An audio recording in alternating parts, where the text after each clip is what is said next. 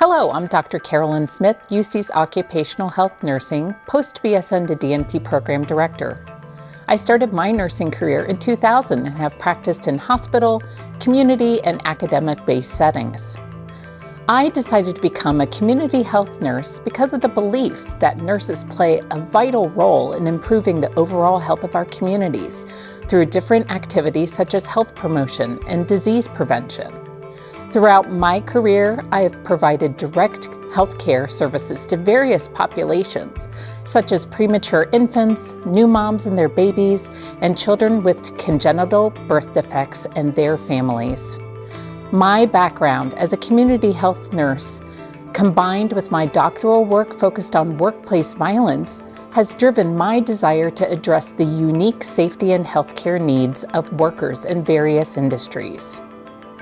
Annie Dillard, an American author, famously wrote, "How we spend our days is, of course, how we spend our lives."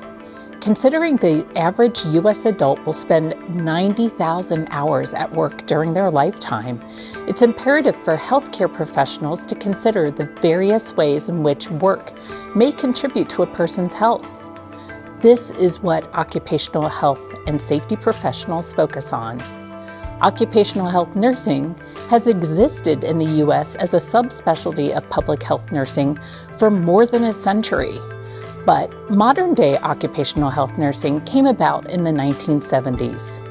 Since then, occupational health nurses have served three main roles: employee health advocates, business industry leaders, and environment and community leaders.